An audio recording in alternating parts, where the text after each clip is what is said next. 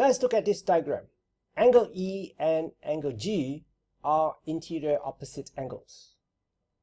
Angle G plus angle E equals 180 degrees. We have just learned about this. Now, note that when we add up angle G and angle P, we also get 180 degrees because they are on a straight line.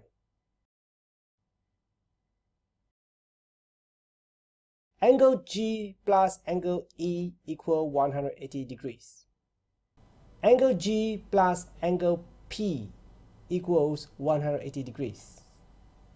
So, angle E must equal angle P.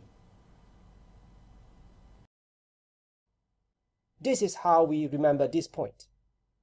First, we note the exterior angle. Then, we find the interior angle next to the exterior angle. Then, we find the interior angle that is opposite the interior angle in step 2. And these two angles are equal.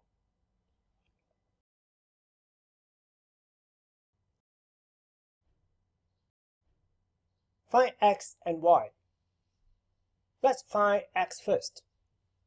X is an interior angle in a cyclic quadrilateral. Now let's look at this exterior angle of 105 degrees. The interior angle next to the exterior angle is this. And the opposite angle of this interior angle is x. In this case, x is 105 degrees. Next, let's find y. 2y and 120 degrees are interior opposite angles. When we add them up, we get 180 degrees.